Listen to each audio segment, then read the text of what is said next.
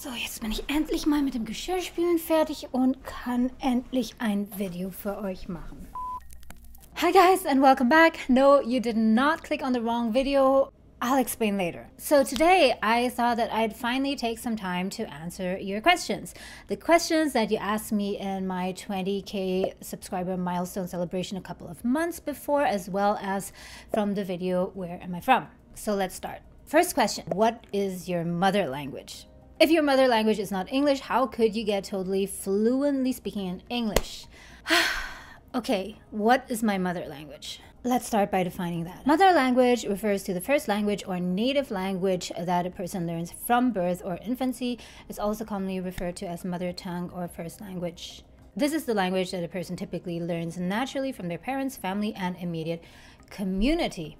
Now, based on this definition, my mother language would be German. But it gets a bit complicated because my parents obviously are not German. Their native language, their mother language was not German. So since I was born, since I was a baby, my parents, both my mom and dad, they only spoke German to me. And since I was living in Germany, so I was born in Germany, I grew up there, everyone in my immediate surroundings, our neighbors, friends, people at the daycare, and so on, they obviously all spoke German. So if those things are sufficient for the requirement of mother language, then yes, my mother language is German. Next part of the question, if your mother language is not English, how could you get totally fluent speaking in English?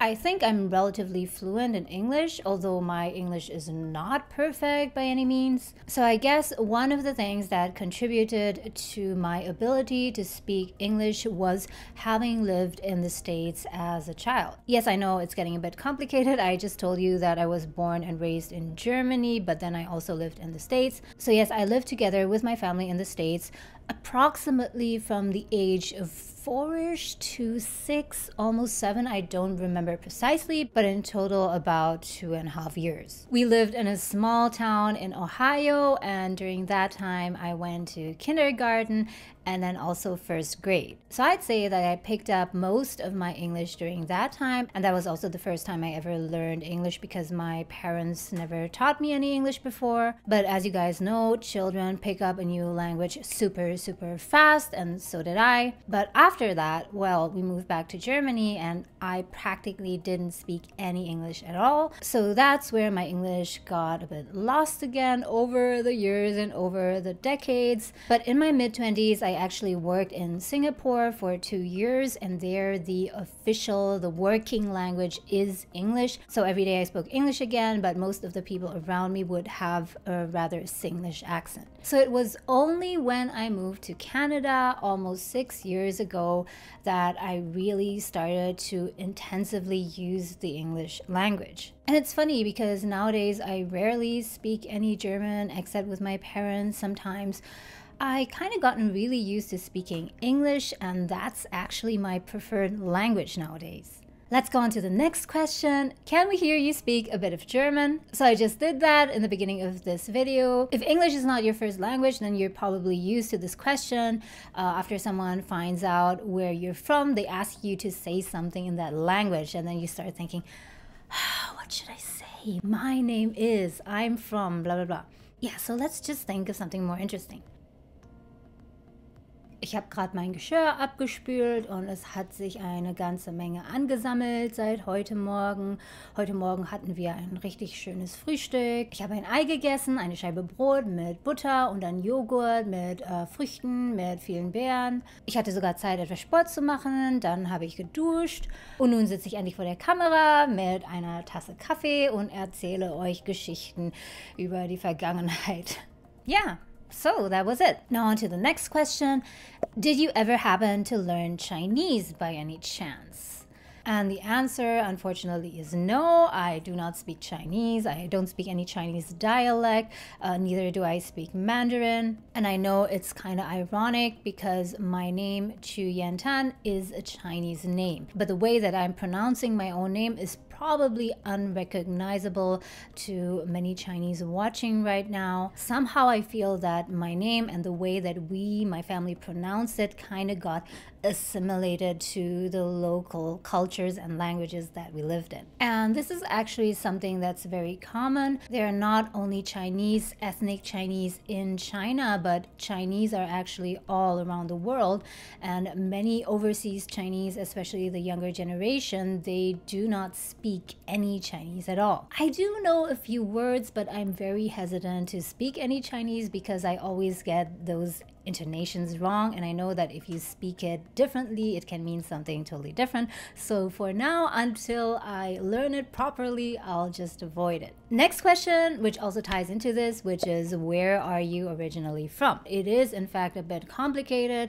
As I told you earlier, I was born in Germany, but both my parents are from Indonesia, a country in Southeast Asia, which capital is Jakarta. And by the way, soon I'll make a video about my recent trip to Jakarta. So they are Chinese Indonesian. They were born there, they grew up there, but I lived in Germany and I only moved to Indonesia and lived there when I was 11 years old. So I'll leave it at that. If you want to know more details about where I'm from and where I lived and everything, then you can check out this video over here. Next question, how come so much mobility? Yeah, that's something a lot of people ask me. Why am I moving around so much? So before I was 17, before I started studying, I mostly moved around just following my parents because of their career paths, because of their life plans. For example, when I was in Germany in kindergarten, my father, who at that time already had a PhD, decided that he wanted to do a postdoc in the States.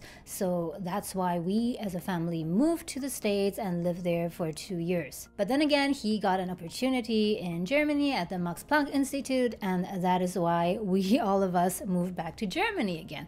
And the same thing happened when we moved to Indonesia. I, as a minor, merely followed my parents. But I must say that I perhaps kind of got used to that life of moving around, of new beginnings. That wasn't something that was scary or strange to me. So after I became an adult, I kind of continued on that path. So from Indonesia, after finishing high school, I moved back to Germany again to study, and I moved to different cities. But then I also spent 2 years working in Singapore, and then I moved to Canada. I immigrated to Canada, where I am now. Next question.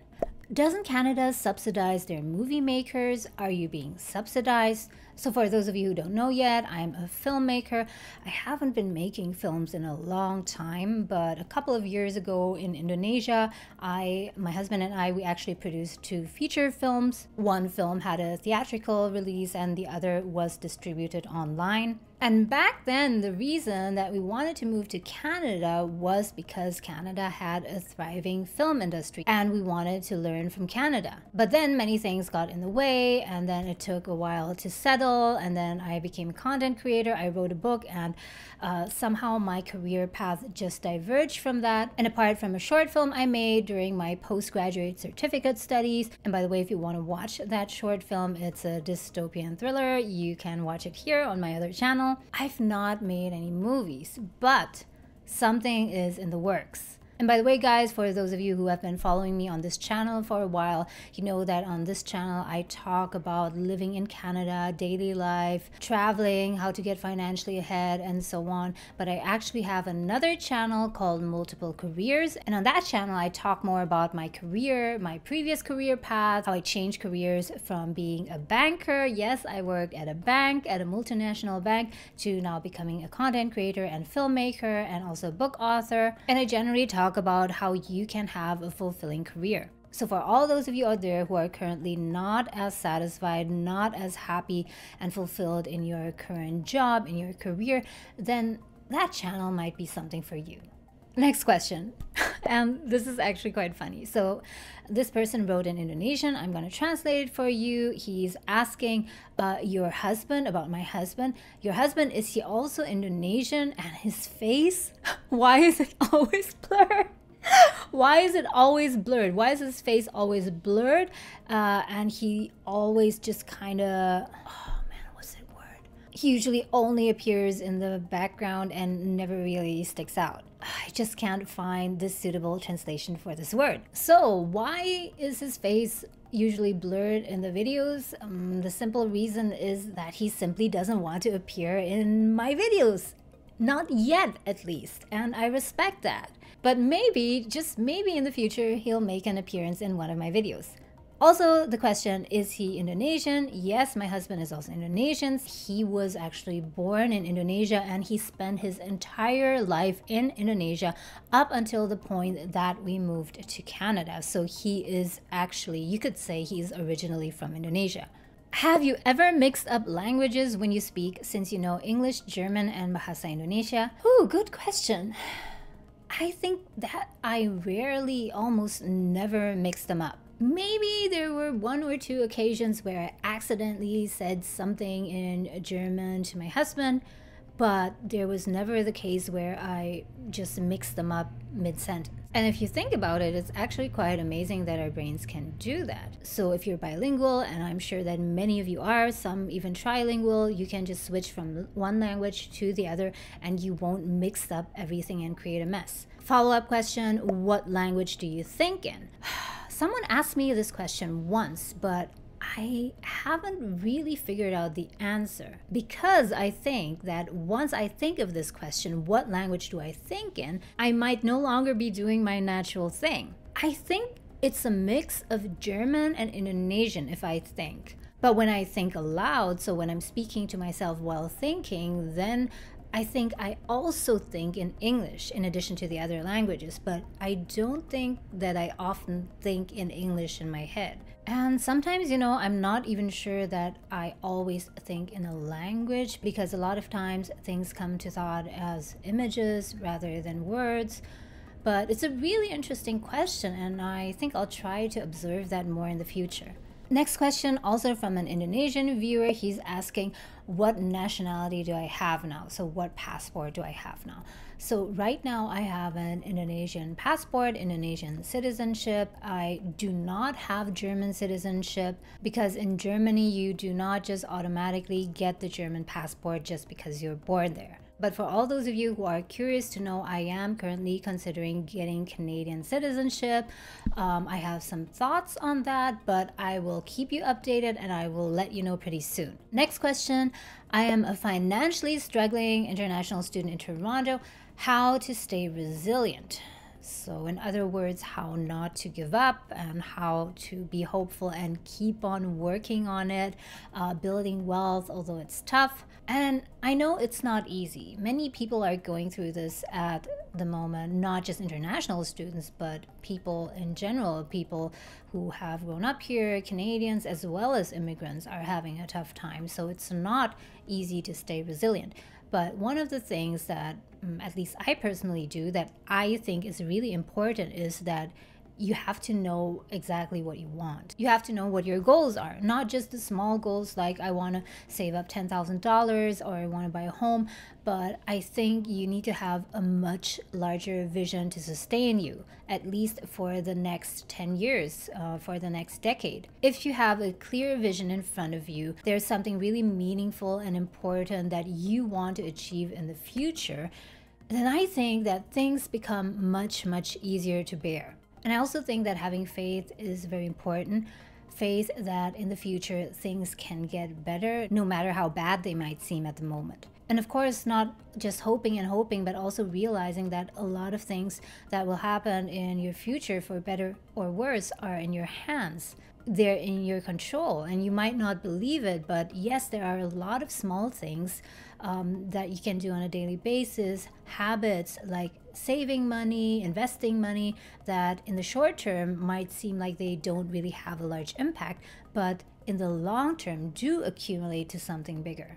Yes, I don't really talk a lot about these kind of things on this channel here, but on my other channel, Multiple Careers, I address these things a lot. How to build a vision for the future, how to improve your life, what things you can do on a daily basis to have a better career, a more fulfilling life. So if you think that that's something useful to you, then you might want to check out that channel as well. Yeah, so that wraps it up, guys. I hope that this was interesting and entertaining to you. After this, some of you probably have more questions. If you do, then please feel free to write them down in the comment section below. And same as last time, I might not answer them directly, directly there, but I will answer them next time in another celebration or milestone video. So I did one at 10,000 subscribers, 20,000 subscribers, but at the pace that I'm going, I should probably not do a milestone celebration at every 10,000. So probably I'll do one at 40k or 50k. And this reminds me of, in case you're not subscribed to my channel yet, but you like watching my videos and you want to get notified, then why not subscribe? And while you're at it, also hit the notification bell, and very important, set it to all notifications, so each time there's a new video from me, you will get notified. It will help my channel growth immensely, and we'll get to that 50k or perhaps even 100k much faster. Okay guys, that was it for today. Have a happy March, and I'll see you very soon in the next video. Bye.